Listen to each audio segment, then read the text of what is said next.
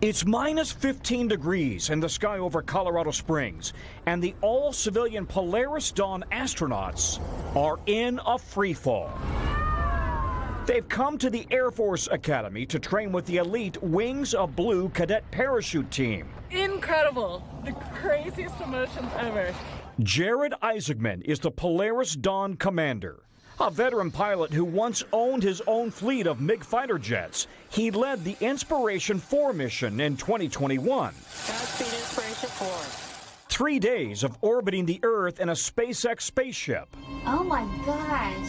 While raising a stunning $250 million for cancer research at St. Jude Children's Hospital. And he'll keep raising money. He's now bought 3 more trips into space. What is liftoff like? What does it feel like?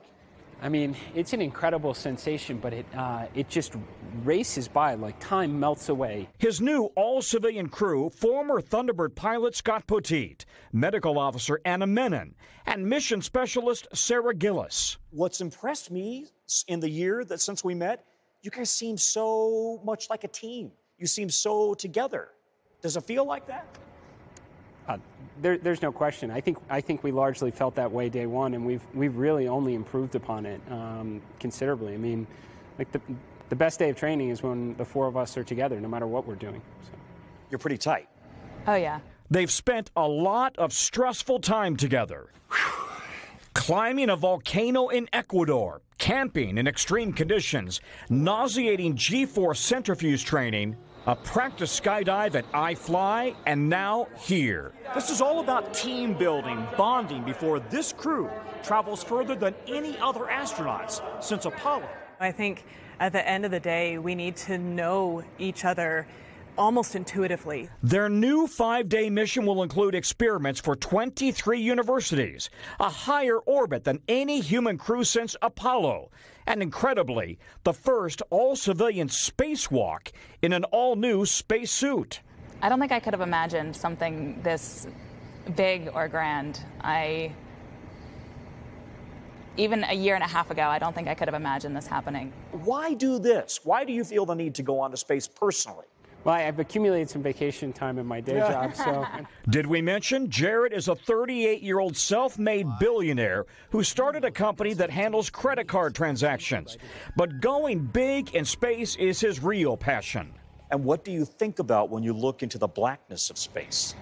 I think that's where we need to go, and it's just our destiny to go out there and explore and unlock the secrets of the universe.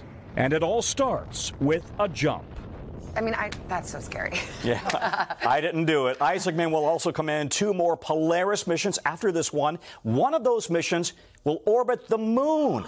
Private astronauts in a SpaceX rocket, even as NASA has its own plans to go back to the moon, maybe landing, we'll see, by the end of the decade, you guys. It's so cool watching all this unfold. By the way, while we have you, you just emceed this really cool event out in Los Angeles with some huge names, right?